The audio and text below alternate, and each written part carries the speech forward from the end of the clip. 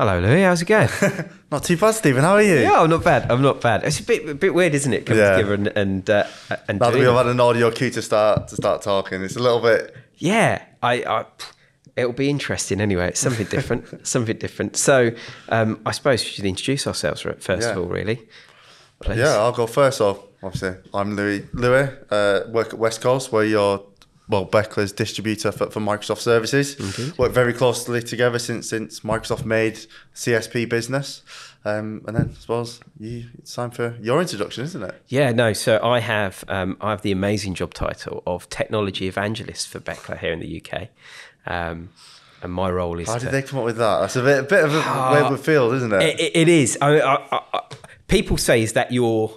Is that what you? Is that your rider? Did you want to be called that?" And I'll be honest, no, it wasn't me. I have a love-hate relationship with it.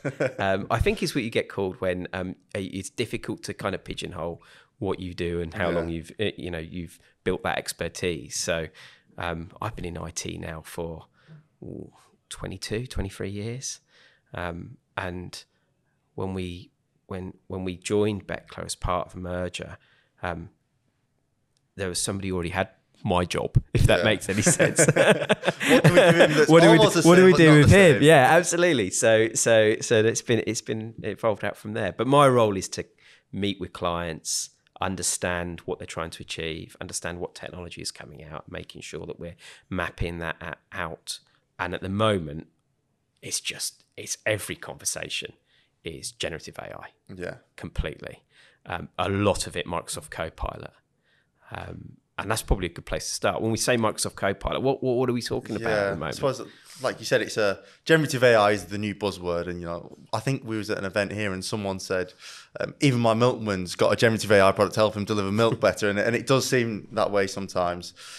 Copilot is just Microsoft's brand of AI products, and I think that's the best way of putting it. It isn't one particular thing, is it? And we both know it's ever expanding. I think my last count, there's 23 different Copilots, so it does get confusing sometimes. And I suppose you have the same as well. It's which one do I actually need to put in here? Which one is the best fit? No, absolutely. The big thing at the moment, the one that most people are referring to when they say Microsoft Copilot, though, is Microsoft Copilot for Microsoft 365. Yeah. Bit of a mouthful. Yeah, I bookending it with Microsoft. I'm no marketing guru, but Copilot for Microsoft 365, and that's really the version that integrates that generative AI, those large language models. I always struggle with that. LLM. ChatGPT 4 Turbo. Into Word, Excel, PowerPoint, OneNote. And I suppose it's ever expanding as well, isn't it? It's coming into, like you said, OneDrive, SharePoint. No matter where you think about it, it will all be integrated. Yeah, it's across the board, and it's that Microsoft suite, and then bringing in your own data, isn't it? Yeah. For the Microsoft Graph environment. That's what most people are referring to when we start talking about Copilot. That seems to be the big push anyway. 100%. And it is that whole thing of having the ability to use generative AI on your own data, on your corporate data. You don't need to copy and paste from a Word document to ChatGPT and then copy it back over and be worried about, who can see it and what can see it. It's all within your environment. Well, that's the big thing, isn't it, at the moment? You start to see out there that concern around the security of it and the efficacy of it. How are we making sure that we're protecting the corporate data? And that's leading to the need for solutions like Copilot that protect that and respect that. But it definitely feels, and I think the Work Trend Index said something about it, there's a lag, isn't there, between people's utilization and where businesses are. So what was the stat the other day? Yeah, so it was 75% of modern workers, knowledge workers, actually use generative AI products in their day-to-day work.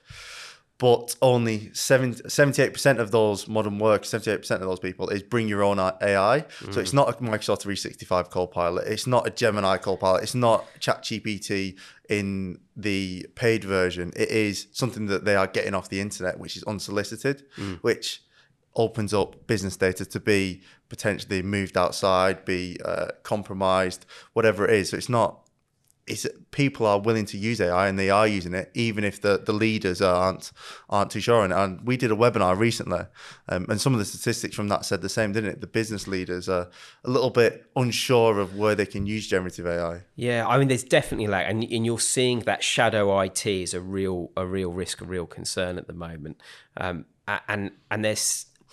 It's interesting where the push has come from. So it tends to be either end user, as we've spoken about, where people have gone, look, this can help me in my everyday work. I can be better. I can be quicker. Albeit they might not be particularly vocal to within the business about leveraging it. Or it's from that C-suite. It's from the leaders, the business decision makers who've seen the potential and are driving that. And then you've got, I think, IT in the middle a little bit at the moment, where a lot of IT departments, a lot of IT directors, CIOs are looking at going, how do we make sure that we deliver this, but we've got to do it securely? And there's a couple of things I think were early barriers. One I think was around budget. Yeah. That expectation of, well, this is coming out of a budget, and it's just appeared. So nobody put Copilot expenditure and licensing in their budget. It's not like you're turning something off either. You're not turning off AWS to put on Azure. You're not turning off a SAP system to turn on Dynamics. It is a new cost that's come out of nowhere. No, absolutely. And you need to have that recognition within the business that it's the productivity gain that you're going to gain out of this that's going to pay for it. You know, it's going to pay for itself from being able to do more, better and quicker. I think there's a little bit of misunderstanding or lack of understanding on what that return on investment is.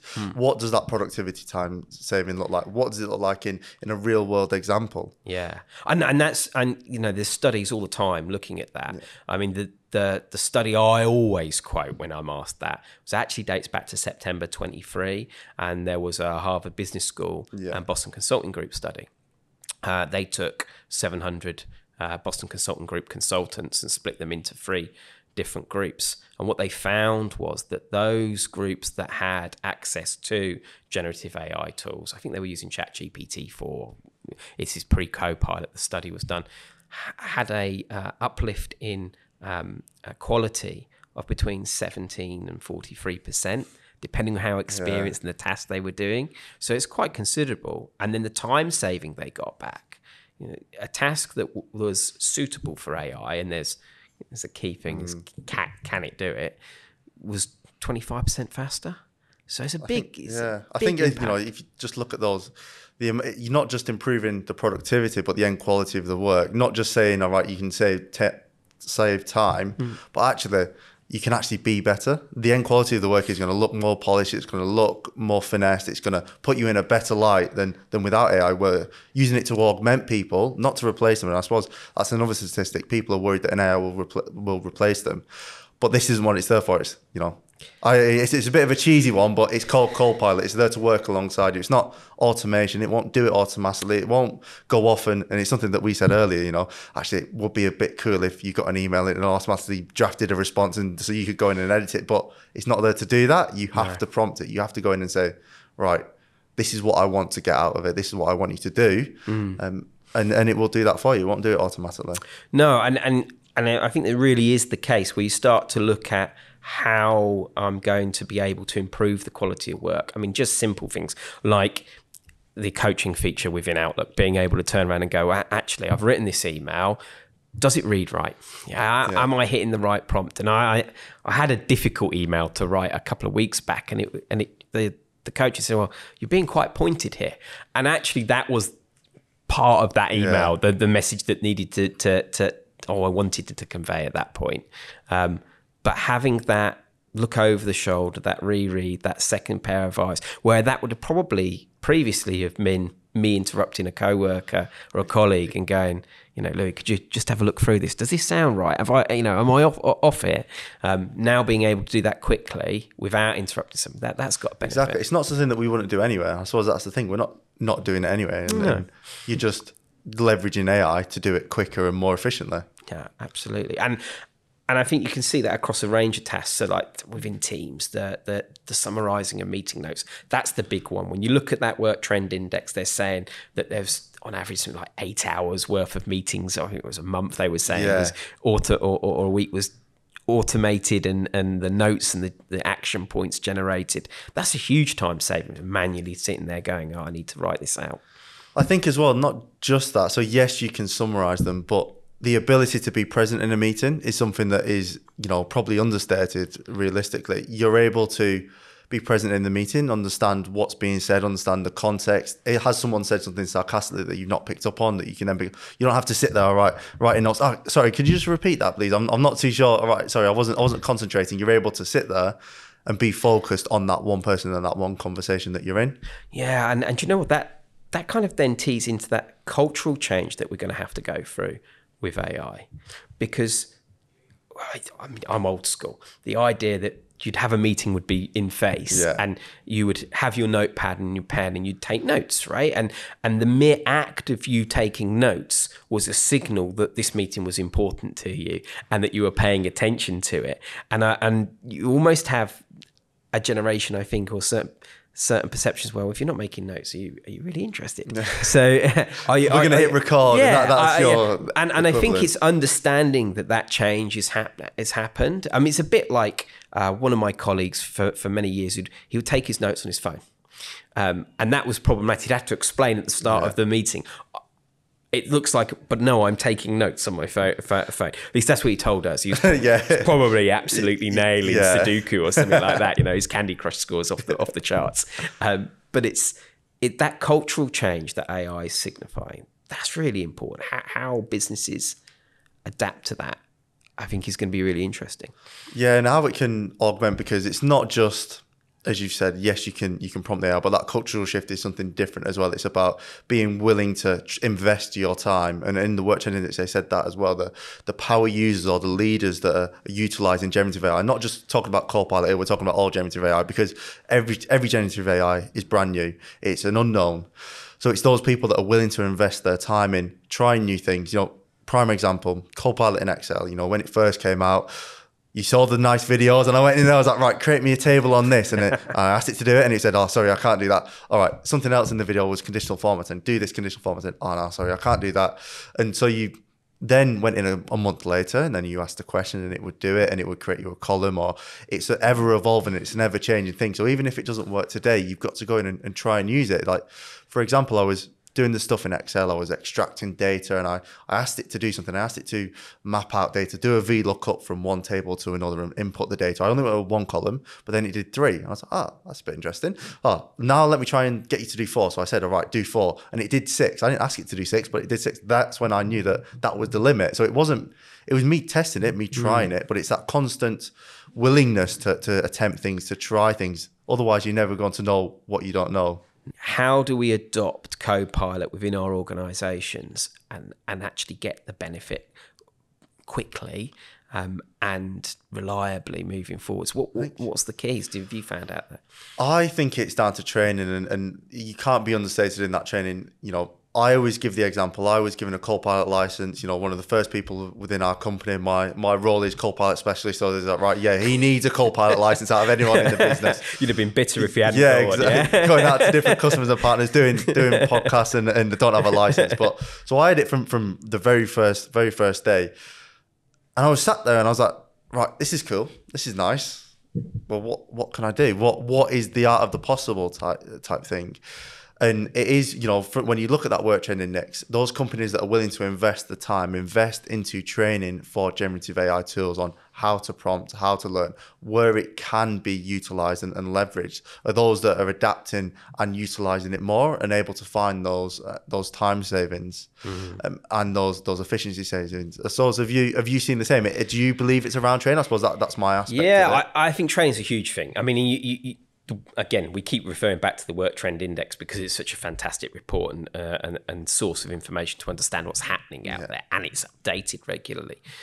And you see the stats that leaders are prioritizing recruiting people with AI skills. I think it was something like 2/3 are saying it's important.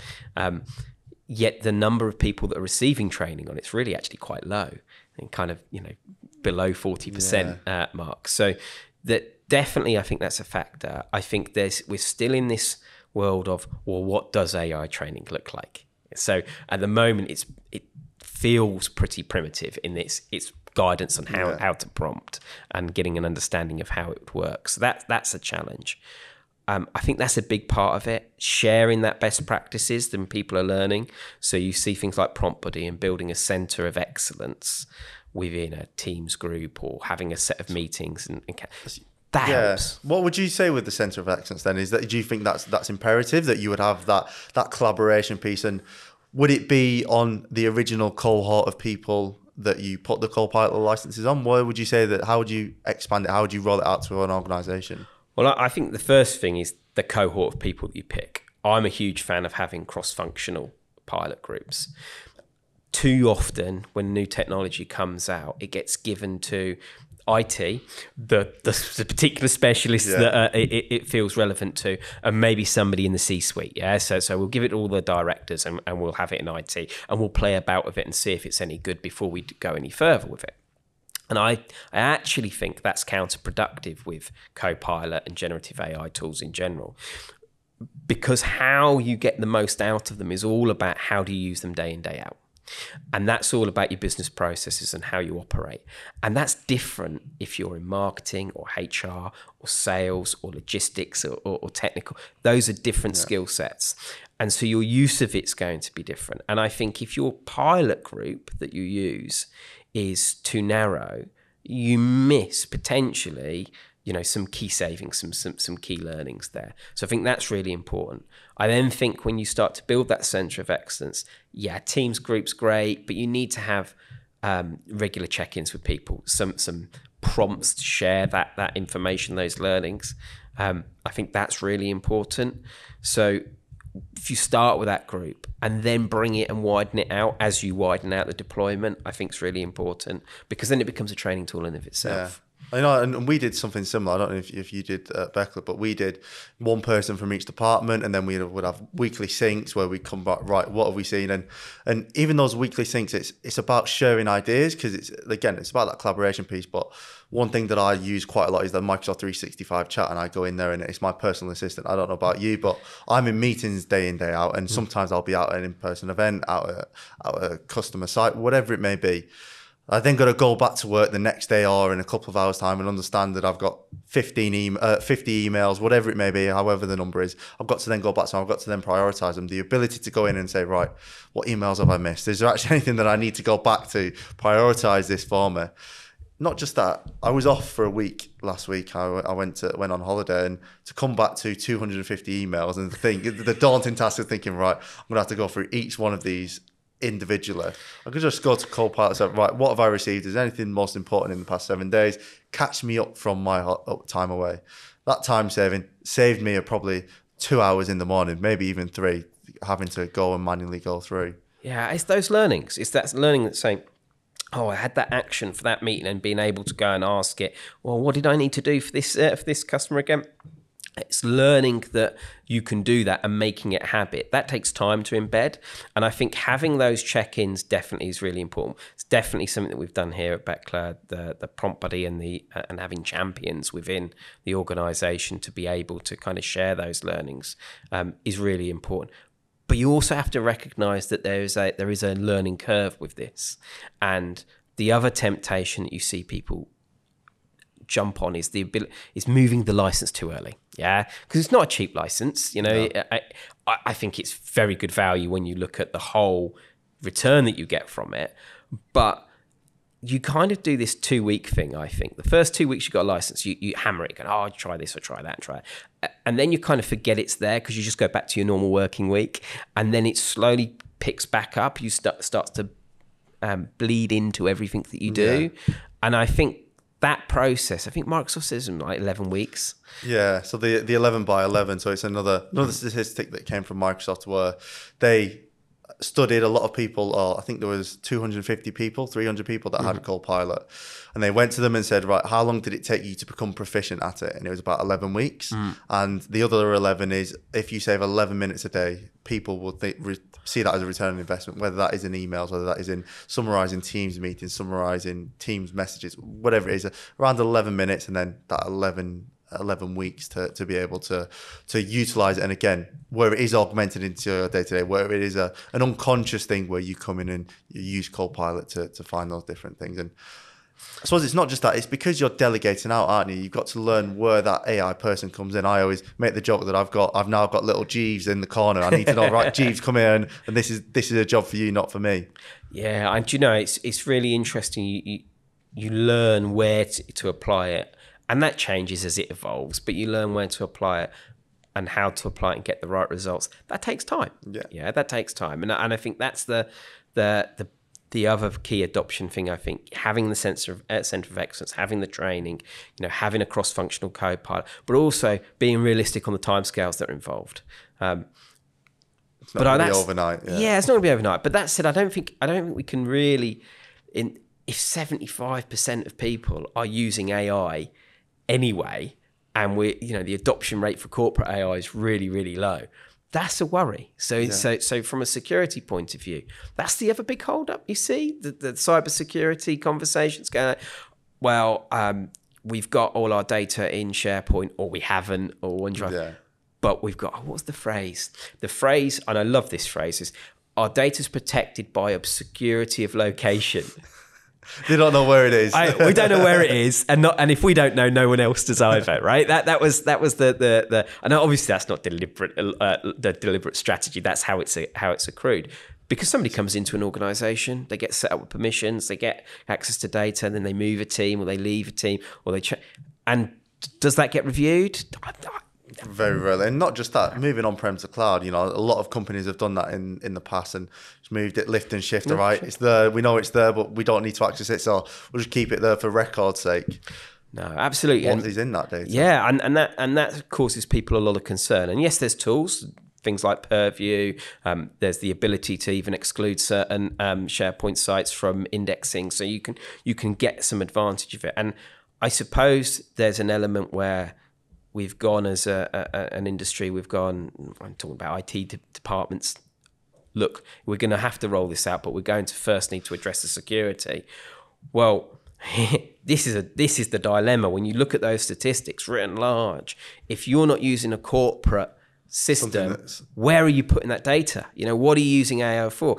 Are you taking company data and dropping that in? And that's a real concern. Yeah. So having that, it's almost a case of, well, it might be better just to exclude people from exclude data from the index whilst we address it, and in the meantime give people something. That's got to be better than having nothing. I suppose again, like you said, the in terms of putting Copilot onto a user and allowing them access to use generative AI is as simple as putting a license on. There is nothing else in the background. The issue around the data is they've not set the permissions in previously, and it's not something that's, as you said, because people come and go, job roles change, it's something that's not been kept up with, and it is something that should have been. I know that personally what I say is, and what I've seen is, we've gone through 3 different vectors of security. We've gone through that identity piece where multi-factor authentication, if you're not in the office, you need to satisfy MFA. Then add that device, or is your device compliant? Can it access our data?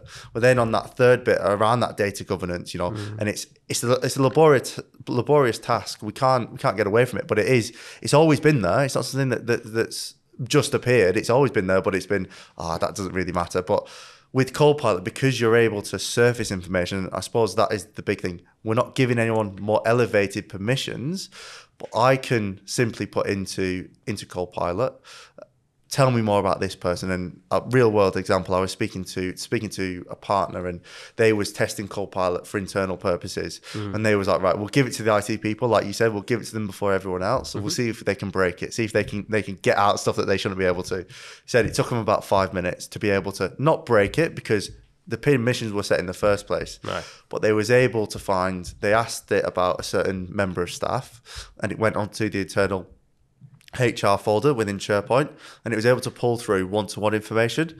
So they was able to see all of that confidential information because it wasn't locked down correctly. They had the access to that information already. We're able to just, with they wouldn't one have thought line, to go and find it. No. And that's that obscurity at location thing. And that's, we'd love to say that IT's much further ahead than that, but it's not. And part of that, I think, as well, is that I suppose, cultural view that that's an IT problem. Yeah. Who can see that data? That's an IT problem. And it is, from the point of view of the permissions, but it isn't IT that's decided, is this information confidential, and then made the decision about where to save it. So I think there's definitely an element there where we have to up that maturity about how we look at data and where the responsibilities lie within the business. Is it purely just an IT responsibility? Is this a responsibility that data governance strategy, isn't it? Everyone's involved. Yeah. How do we save it? Where do we save it? We only retain it for this amount of time, and then we go on and we make sure that that's data steward. One of the main things, it's now become someone's responsibility within the business to make sure that all of these things are kept up to date, because there's no point going through a project of updating your permissions and make sure that everything's correct. If in 2 months' time it then falls by the wayside, it's not something that we want to be doing continuously. It's just something that will carry on from the point that you do that data maturity strategy. No, absolutely. And then you start to see where it's being used. You start to see organisations taking that knowledge and saying, well, can I plug other systems into it as well? Can I because there's institutional memory there, isn't there? It contained within all that unstructured flat file data, that I probably have, through one stint or the other, I've been around for 22 years in Beckler, previously ACS. I've probably got all of those files. Yeah. Everything that I've ever written. Now, could I remember where that? Probably. Is it relevant? I don't know. But that institutional memory then becomes part of that. So it could potentially be really, really powerful.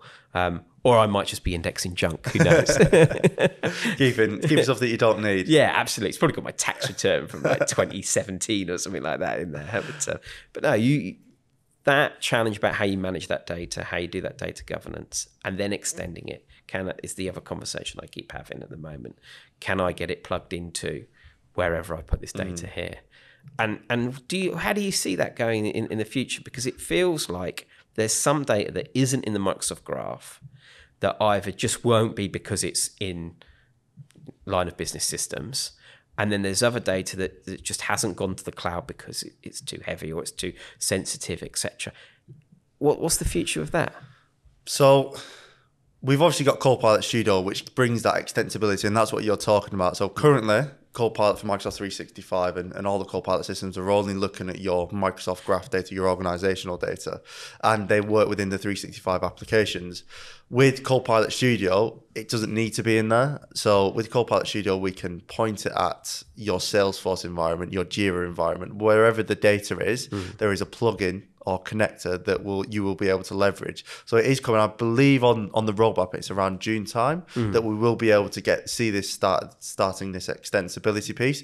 Because, like I said, the out-of-box experience is Microsoft, and a lot of questions that you get is, "Oh, this is good, but is there anything else that we can do?" And it's not just going to be. And even if you look at the other side of that, you've got Copilot for Sales, Copilot for Service, and Copilot for Finance that are coming out, which are Copilot for Microsoft 365, but they give you a specific plugin that can go into your Salesforce environment, that can go into your data, no matter where it is, if it's in a SAP system or Dynamics 365, and you're able to pull it all into the one portal realistically.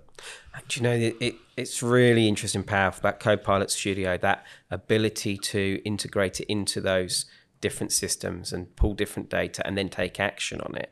That's where we get the next great promise, I think, from generative AI, which is being able to re-engineer business processes. And you can start to build something that's completely, not just using Outlook and Teams more efficiently or creating a better PowerPoint presentation or just being better at your job, but starting to change business models. That becomes possible with those sorts of tool sets. And we kind of see some glimpses of what that could mean. There was the announcement, I think it was yesterday now, was ChatGPT 4.0. Yeah. And we talk about OpenAI because it's a good place to look to see what's coming because of that real close relationship Microsoft have. Don't Microsoft own them now? I think. Yeah, they've got. I think they've got as majority share. Yeah, within the commercial end of it. It's an interesting setup, by the way. If you're into your legal IT, legal company structures, check out OpenAI. But no, you're right. So you will see those features, and the videos that were showing of 4.0 and the ability to do visual reasoning, the ability to do live translation, and then the ability to kind of do that voice conversation, which it's had for a little while, but have it quick. Yeah. and with humour and intonation. It's like us sat here talking, wasn't it? It was like I was like constant. Back I'm a deep fake, so you're really ChatGPT. Yeah, absolutely. I'm not a real person, but no, it becomes really, really powerful because you sit there and go, well, there's a video there of essentially it was ChatGPT talking to itself, but a customer services scenario, and you start to go, well, hang on a minute, now I can re-engineer my process. I can do something different. Can I go into that new market where I don't have the language skills because it will do the translation for me? That becomes really powerful for businesses, and I think that's that next wave. So when people talk about, you see that Forrester and IDC and Gartner and people put out statements like it can increase global GDP by 11% or 14% or whatever figure that they've kind of calculated. That happens. I don't think that happens from people being able to cope from email that much quicker, which is great, and that helps. That comes from, can we completely change the way that we do business? Can we do something really disruptive in the market? Do we break down real barriers? That's where I think it becomes really exciting. Yeah, definitely. And that's Studio, isn't it? It's Copilot Studio is the first great tool on the Azure OpenAI stack. That's where you start to build that out. What we do as an example with Copilot Studio, because you haven't got the same plugins that will be coming, is we point it at a website and we tell it to surface the website, and you can literally go in and then you can go into Copilot and say, right, point it at the West Coast Cloud website and tell me who the senior business leaders are, and it will comb through that and then pull that information. It's exactly the same thing. You're able to surface information even if it's not in that organization, like you said. Well, that's it. It's where you start to build. I mean, chatbots and customer service agents are the obvious kind of starting point. They've been web-based. We're getting video and voice. We start to say, well, actually now it's calls as well. But that ability to go in and have that conversation, go, I've ordered some new tires for my car. Can I book the appointment? Oh, it's this. I need to shift it to this. Those sorts of conversations where it can interact with that databases and those systems, that becomes very powerful. But I think the biggest thing with all of this is we don't yet know how it's going to change. It just feels like the early days of the World Wide Web and the internet, right? So don't know what's around the corner. Yeah. Who would have thought that we'd be sat here today being able to see AI when they're on the recording and they can see everything that's going around, and you was mentioning you look around and then you mention something that's sat on the table that's out of view. Yeah. And it will go, oh yeah, on the table there was an apple and a pair of glasses. Yeah. Where did I keep I think that was the Google Gemini launch video the other day. And it is that, where did I put that? Having it seen it becomes really, really powerful. And as I say, it feels like you're probably too young to remember, to be fair. But it feels very much like the late 90s, early noughties, where there are potentially a new wave of businesses operating in a new way, and it's really going to shake that established order. So when you start to look at the uptake, shadow IT is just the tip of the concern. Yeah. It's how do I evolve my business? How do I make sure I'm keeping abreast of this and delivering that innovation? And there is a statistic, I think 66% of business leaders are worried that they're not taking on AI quick enough, and they're going to be lacking behind their competitors, because the people that are utilizing AI in the correct way, like you said, maybe not in the emails and the teams, that's the rudimentary stuff, but they are at the forefront, they are pushing it forward, they are pushing it out to the business. They're the ones that are going to be there tomorrow. They're the ones that are going to stand the test of time. No, absolutely. It's very much that cutting edge. And it, as I say, I remember go back to 2004. I remember having a conversation with a lawyer who was telling me that he couldn't see any benefit to having his email on his mobile phone. We didn't have smartphones back then, or they were new.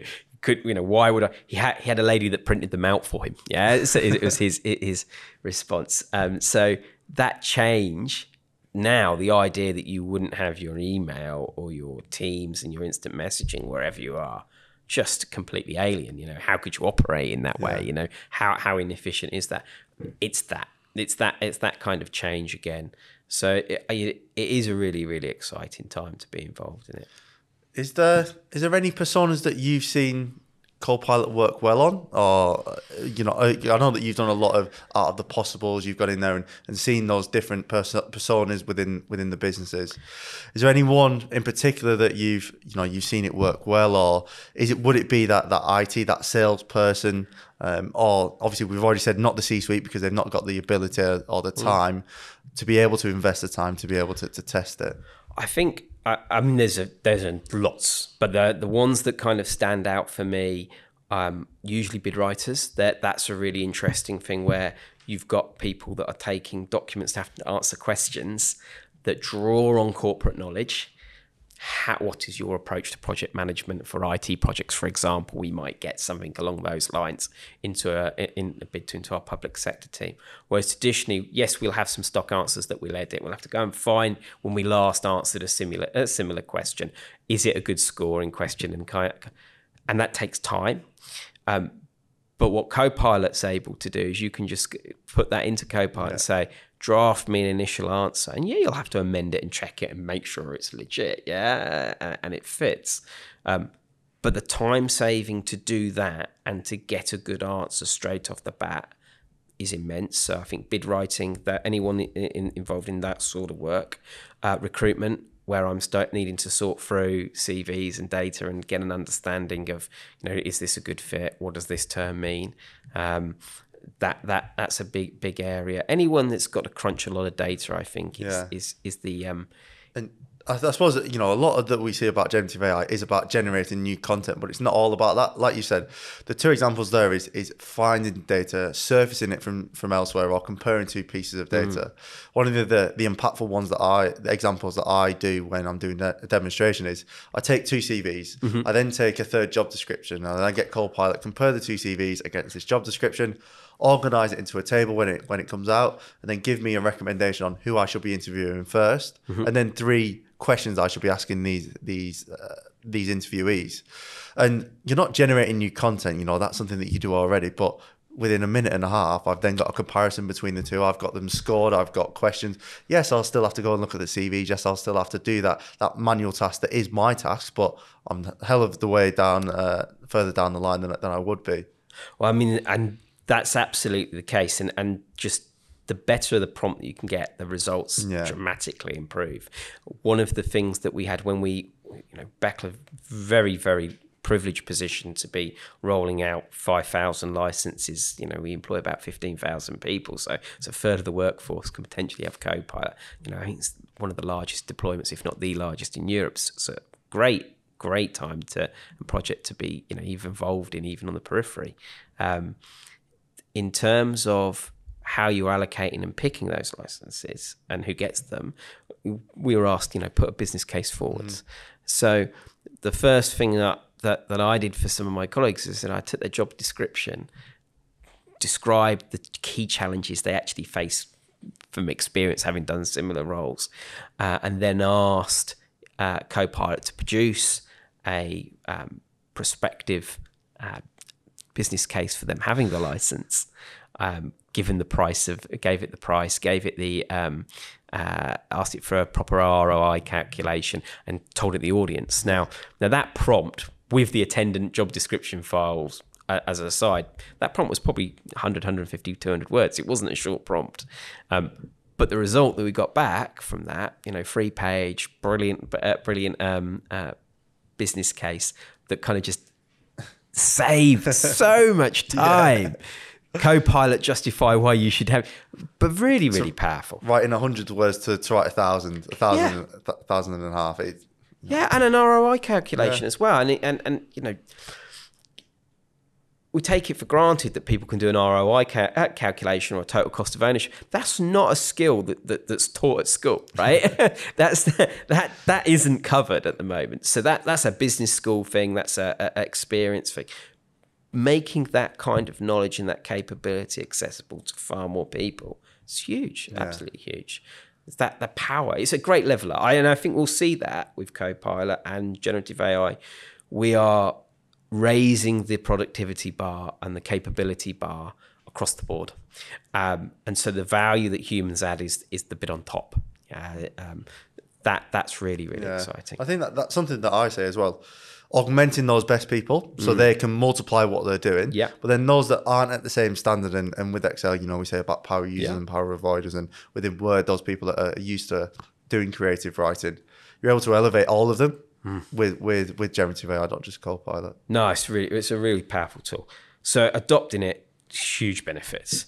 It's building that plan's really, really important. And I think having the right cohort mix and having the right urgency against it's really important, because we can't be, from an IT perspective, we can't be in a world where people are bringing their own tools for very long.